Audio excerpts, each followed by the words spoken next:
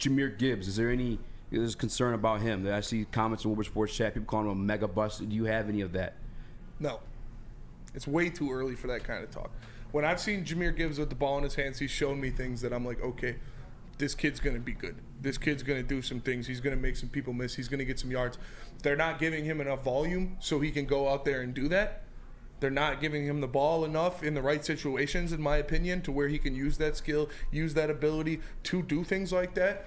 But I'm not worried about him at all. I see the talent. I see the talent is there. I see his ability to make people miss, and I'm excited to what he can do. This game, it is extremely important. I think they're going to force feed it to him. They should. They need to get him going. And like I said, it should be speed and space. It should be quick slant routes. A 5-yard out. Throw it to him on the screen. Pitch it to him coming off the left side. Give him some outside zones, some tosses, some sweeps, a reverse jet sweep. Something to get this kid the ball in his hands with space in front of him to make people miss. That's what you need to do with him.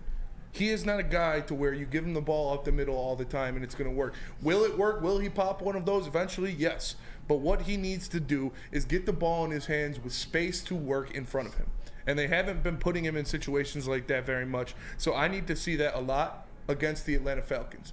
Because when I've seen him in space, when I've seen him running down the field, when I've seen him making people miss, I've seen shades of something that will look very good if that continues to happen. So I'd like to see him utilized a little differently than what he was against Seattle, but I'm not worried about him. I'm not calling him a bust yet. If you call him a bust after 2 games, you're an idiot.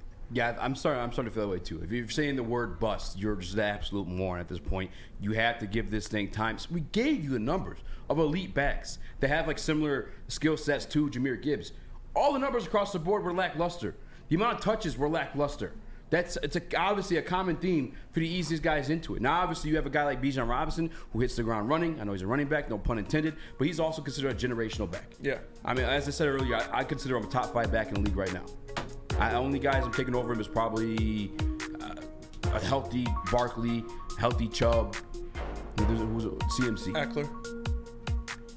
Eckler. I don't even know, bro. I think he's a better runner than Eckler. I don't know, dude. Eckler's great. Eckler is the most slept on player in the NFL.